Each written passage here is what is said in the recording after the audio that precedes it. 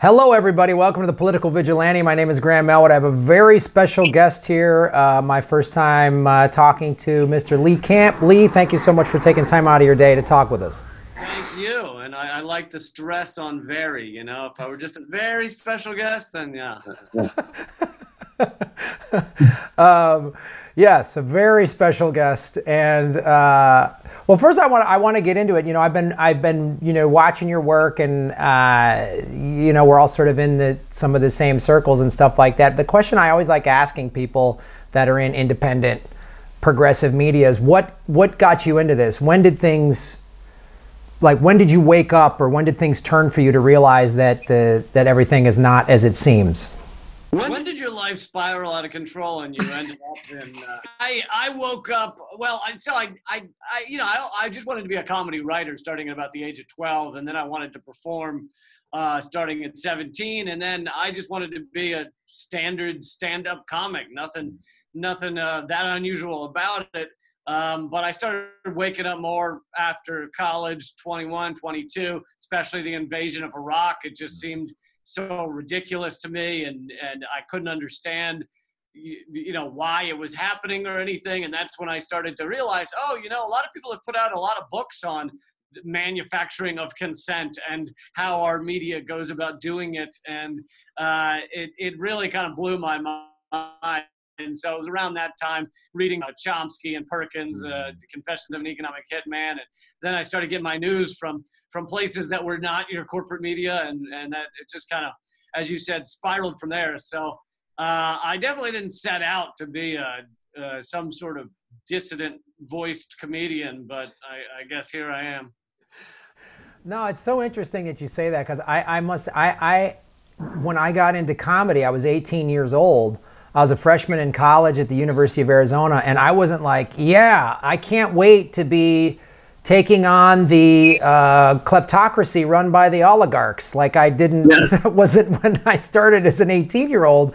And, you know, Jimmy Dore's talked about this. We've sort of been forced into it, like, because no one else is calling it. You know, a good example, and I'm sure Jimmy feels the same way, was like with the election fraud stuff in the primaries in 2016. I ended up covering it almost every show, and not because I was like, oh, this is what I'm about from here on out is election fraud in the primaries, but I was just looking around at the other media, and even a large degree the independent media, and there's just nothing on it. And it was like, well, all right, if I'm going to be one of 5 people talking about it, then I guess I am covering it every show. And then you start to feel this responsibility of like, well, I'm a fucking comedian, but you know, if it's not going to be talked about by others, then I guess I'm doing it. I know, and that's the crazy thing is, like, I mean, I've even had people, you know, call me out online saying comedy shouldn't be political, and I'm just like, oh yeah, you're right. Lenny Bruce, yeah, he wasn't about politics at all, you know.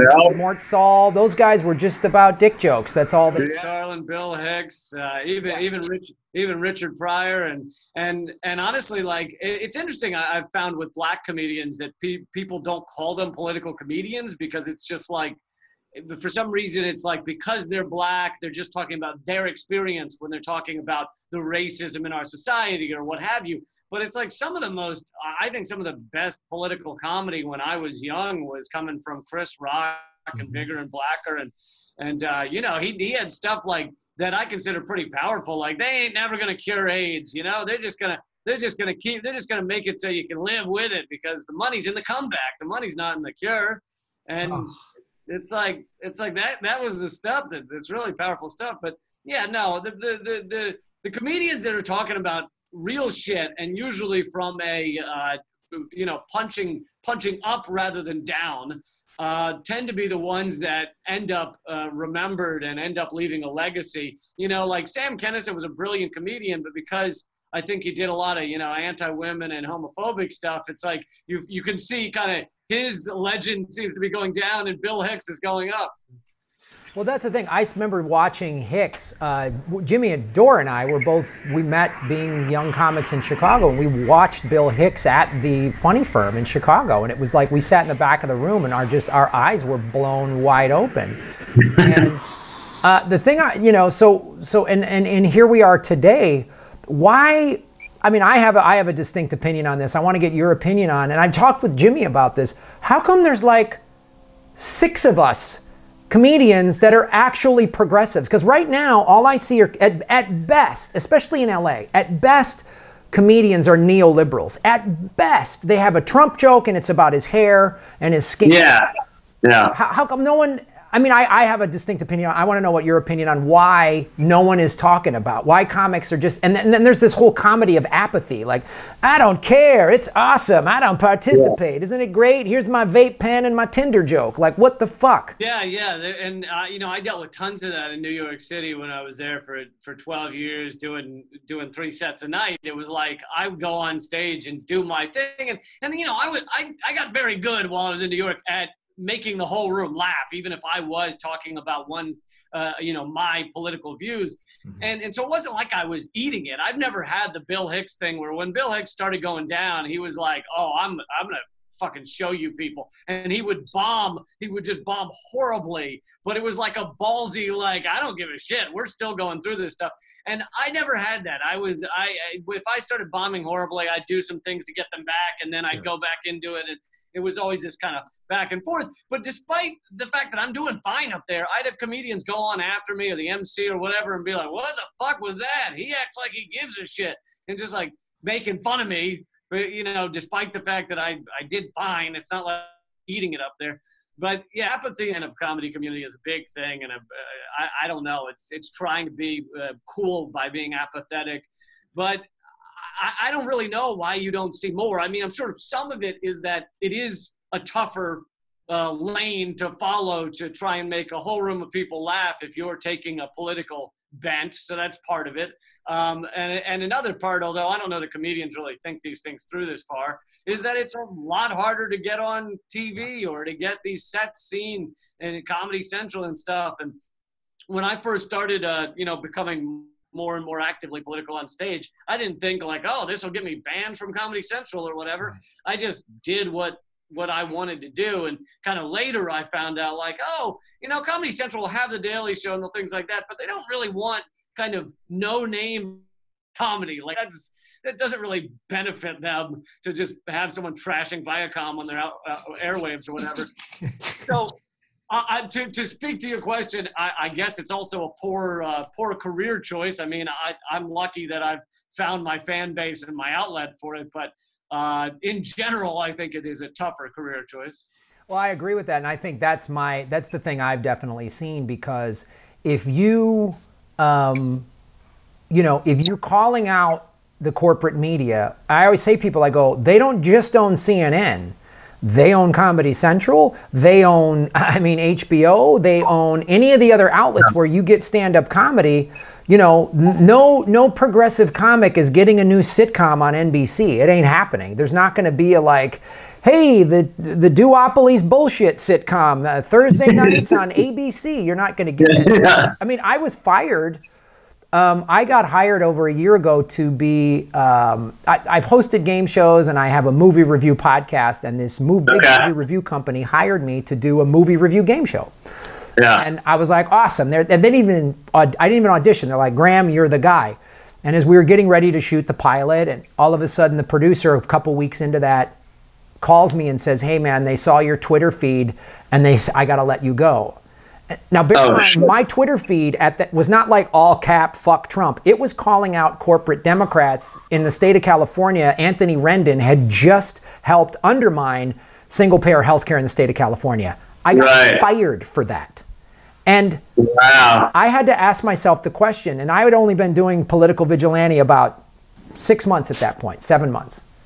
And I was like, do I want to keep doing this? Right. Because still, Political Vigilante is still not exclusively paying my bills. And I had to go, do I shut it down and just play ball with these guys? I've done over 300 episodes of regular TV.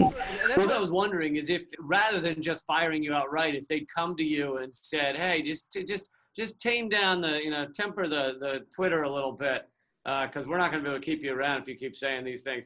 That does get done to, I think, some other comedians in various ways, and I think it's probably a tough call for them. Absolutely. I mean, look, like there's so many things, there's so many shows John Oliver did that I liked. He called out the drone strikes during Obama. But then they pulled him aside and said, yeah, you need to slam Jill Stein. And her donation money nosedived in the middle of that. Do you know they pulled him aside, or does he just read too much of The Guardian or something? I don't know. I always wonder that, because yeah, he does some brilliant stuff, and then there's just like, you know, and the one trashing Venezuela, trashing Jill Stein, and I was like, is this really the path you want to go down now? Is just like, I'm the new defender of our imperialist economic sanctions? Is that really the best path here? Yeah, you're right. Maybe they pulled him aside, or maybe he's just at these cocktail parties in Manhattan with a bunch of neoliberals, and he went, oh yeah, you're right. That article in The Guardian is true. Jill Stein and Susan Sarandon did block Hillary Clinton's $1.5 billion war chest. No, yes, Sarandon just brought down all of the Democrats. It was her single-handedly. She is the Trojan horse. I mean, her and Burn Bros, you know, were arm in arm and prevented Hillary's motorcade from going to Wisconsin. We all know that's the truth. Oh, yeah, we prevented Hillary's motorcade from visiting any of the Rust Belts. There was not they couldn't get through any road to any average worker in America. Yeah.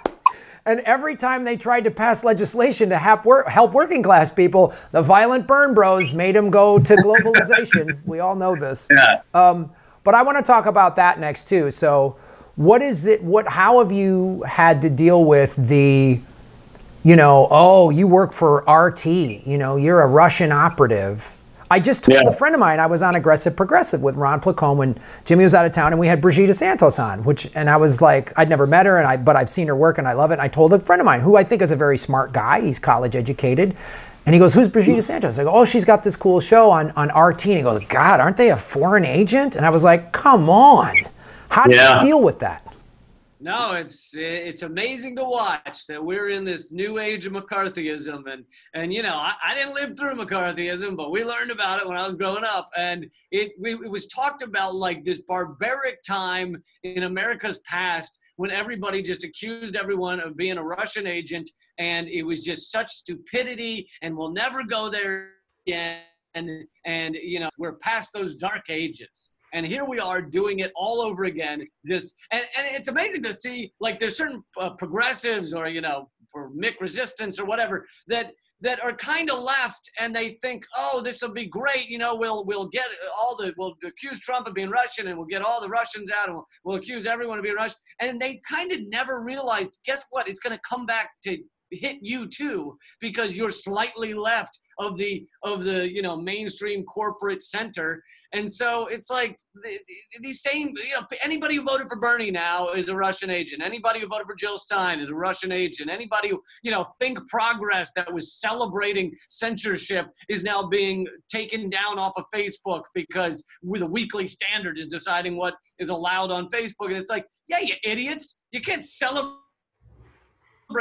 censorship and not think it's going to come back. Anyway, I'm getting a little afield here, but it is really sad to see.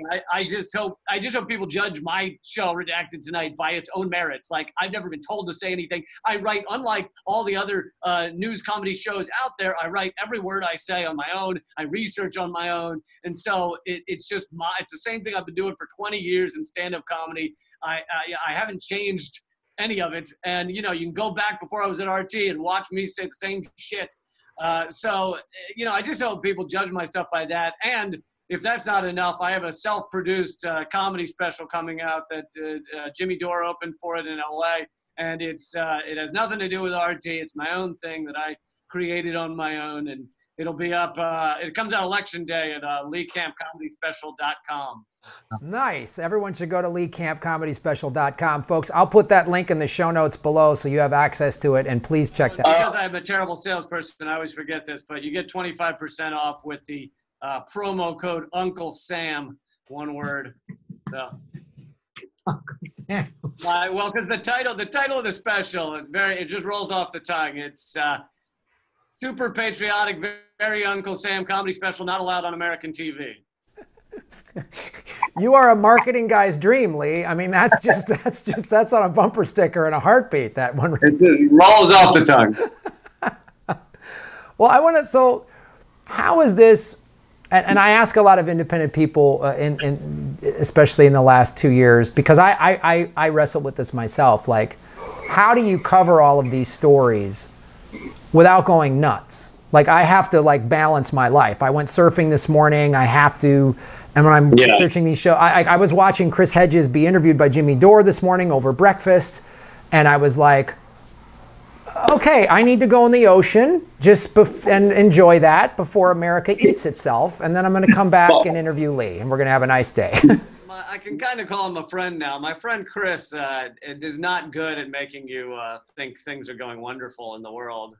His books, I've never, even before I knew him, I never felt like I learned more out of a book, and yet wanted to drive my car into a bridge abutment more than when reading his books.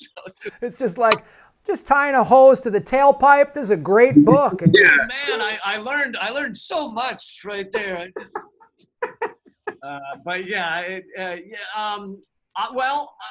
think that one way I get it out is through comedy. I mean, I don't know.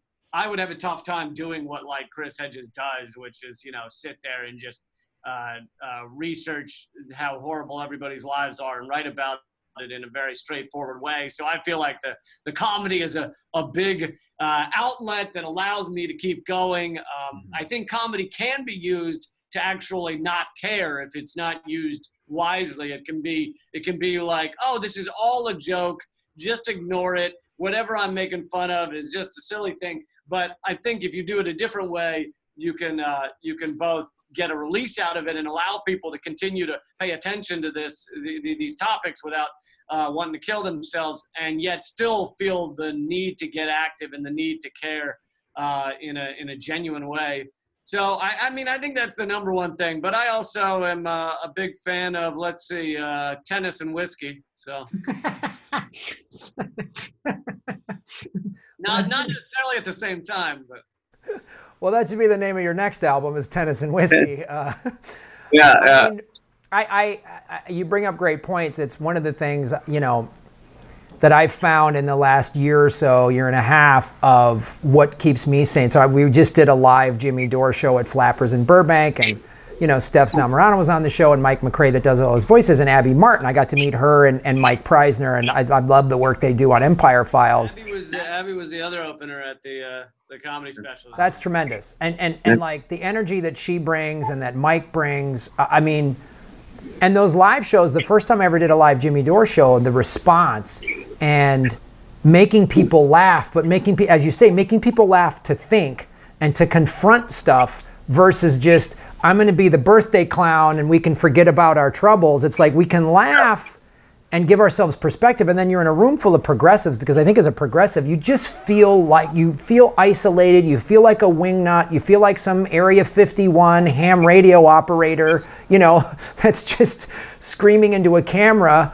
And then when you do the live shows, and like the progressive comedy tour that I've done with Ron Placone, the people that come out, and I'm sure you get this, like the live show is where you go, right, I'm not crazy. And, you were talking about other types of comedians, and you can get fans as any type of comedian, right. But I think that unless you're really one of these crazy mega famous comedians, it's tough to get those fans that are like diehard. Except I feel like by talking about these important issues, we do get those type of fans where they're like, well, I'm not just laughing. I'm getting something more important than just laughter out of this. And so the people that will come to these shows are just incredible people that, I think, could let a little over us before the point of no return with climate change if we continue down this path. I think, their heart is breaking for the world as is ours. And so, it really is like the best type of people come out to these things. Yeah, it's amazing. And I've seen, too, it also shows how much, Ron Placone and I, we did our first progressive comedy tour was in May. And we went to Arizona and Vegas and San Diego. And we were in Arizona, right? Pretty red state, pretty Republican. And in the line of people in the meet and greet was like this young kind of hippie couple with dreadlocks and, tattoos and everything. They're like, oh man, we love you. We watch you on Jimmy Dore and watch Political Vigilante. You're awesome. And then right behind them was this like 3 older, like well put together, you know, probably have some money, white ladies saying the same thing. Like, and that's the thing. I'm like, well, this doesn't fit the corporate media narrative that it's just a bunch of weed smoking, violent burn bros. Everyone realizes there's a problem and is starting to wake up to it. And that was so like, that's where I get hope. You know, I feel like, well, enough people are waking up and participating and, you know, so I feel like there's hope. So let me ask you this. What do you think needs to happen? Short of like everything collapsing and we're all fighting each other over drinkable water and cans of food, what do you think we can do on the progressive indie media, or whatever the hell you want to call us, to help fix it? I mean, aside from what we're already doing, obviously, but what on a grander scale do you think needs to happen? I talk about this a bit in the comedy special, that I kind of conclude with this, that I think that we need to start working together in a larger way. And I've never considered myself an organizer, so I don't think, you know, I'm the one to help create it. Well, I can help create it. I don't know that I'm the one to create it, but I think we need to look past our differences. And you know, I talk about in the comedy special, I talk about how, like, you know, there's so much we agree on. There's so many of us that are opposed to the pro-corporate, pro-war, pro-Wall Street, right-wing shift of this country and the world, that if we were working together, we'd be unstoppable. But instead, we're just spending our time online like, yes, I know you're also against the police state, but you're not also a vegan. You're worse than Hitler. Like, that's most of what we do. And nothing serves the purpose of the corporate state more than for us to be splintered and separate and constantly at each other's throats. And so I try to avoid the absolutism. You know, I'll go on shows with people I disagree with, and you know, sometimes I'll get shit like, oh, you went on so-and-so's show, but didn't you know he once said this? And it's like, well, A, no, I didn't know he said that, but because I try not to keep track. But B, it's like, yeah, people are going to say things you disagree with, and you're going to be upset. But if we honestly just have this like absolutist, you know, it has to be perfect. Every dollar has to be perfect that came into their account, everywhere they've worked, everything they've never been on RT, they've done this and that, and then no one will ever be good enough. And I honestly think that the forces that want to stop us from joining force and joining together and working to change things love to just separate things and keep that fighting going and that bickering going. And so if you look at the number of people that should be uniting to stop this pro-corporate, pro-war, pro-Wall Street, right-wing shift, you know, it's like 70-80% of the country. It's like the black community, immigrants, women. If you believe in science, you should be joining in this. Like LGBT community. If you're into privacy or personal, choice. If you're like, we should all be working together to stop this thing. And instead, we're in 1,000 different directions. Yeah, I always say that the 1%, the oligarchs, they want us divided: red state, blue state, liberal, conservative, black, white, male, female. They want us fighting over that. They want it because they don't want us to. If we all got together, like I point to stuff like this. When net neutrality was ended, the website that blew up the most, the message boards, were NASCAR fans. Not probably a bunch of tree-hugging hippies over there in the NASCAR side of town, yeah. But they were like, this is bullshit. And I'm like, we should be inclusive to them. We should let them, like, net neutrality affects everybody. Julian Assange being a political prisoner affects everybody. Alex Jones, I think he's nuts. I think he's said and done awful offensive things, calling out shooter families as, like the crisis actor crap. Just don't watch the guy. He shouldn't be banned. Turn him off. Block him. Yeah, no. He's a disgusting human being, but it's like you had to be a moron to not realize that would come back to hit us. Like, and sure enough, it did. Almost like clockwork. They were like, people acted like it wasn't going to be used against anyone other than Alex Jones. They're sitting there dancing in the streets that he's been taken off all the platforms simultaneously. It's like, who do you think they're going after next? And there it was, a month later, 2 months later, anti-media, police to police, cop block, anybody standing up against police brutality, like Free Thought Project, and you know, it's going to be me and you next. So how do people not understand that? Well, they're already doing it to us. I mean, I'm dependent upon YouTube. I've been demonetized. They've throttled my numbers. I mean, I just hit 10,000 subscribers. I was stuck at 9,800 subscribers for months because they were unsubscribing people. The minute I post a video about Yemen or Saudi Arabia, man, it's demonetized automatically. They have throttled us. I've been my big platform for a long time was Facebook, and I've been stuck at 335,000 followers for the past 2 years. Like, it has not gone over 335 in 2 years. And it also doesn't go below 335, which means I'm not like just tanking and losing all my subscribers. They're just made sure it doesn't get any higher. So it's very obvious. Yeah, and it's pretty nuts. And so that's why, I mean, for me at least, thank God there's platforms like Patreon. But Lee, I really appreciate you taking time to be on the show. Tell everybody again where they can find your new special that's coming out November 6th. Thanks. Yeah, first stand-up comedy special in over 4 years. It'll be out at leecampcomedyspecial.com. You can pre-order now, and to get 25% off, type in Uncle Sam, one word, in the promo code, and 10% is going to Veterans for Peace. Awesome. That's great. We went Veterans for Peace when Ron and I did the last Progressive Comedy Tour. Guys, there's a bunch of Progressive Comedy Tour shows out there. Go to GrahamElwood.com. November and January in Florida, November in Northern California. Check that out. Lee, thanks again, man. Really appreciate it. And hopefully we can meet somewhere on the road and do a show or something together. Thank you, Graham. Keep fighting. All right, dude. Thanks for watching.